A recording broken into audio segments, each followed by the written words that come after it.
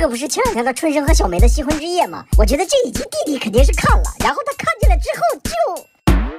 弟弟，你这是什么意思呀？你这是在内涵你哥吗？你是想跟哥哥说，你应该靠在我的肩膀才对吗？我觉得真的有可能是在内涵他哥呢。你看弟弟歪头看那边的表情，摆出了一副不理你的样子，很明显是想让哥哥看到呢。他想让哥哥知道他生气了。真的是太可爱的弟弟了。然后大家还记得《长空之王》里弟弟的造型吗？他在电影里的代号叫舒克，而昨天梦中那片海已经完美的收官了。哥哥他就发了微博，然后也配了一张图。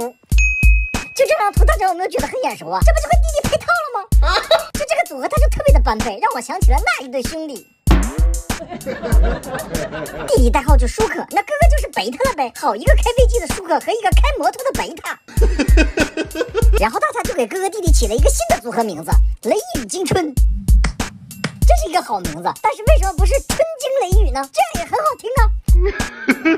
春惊雷雨是真的，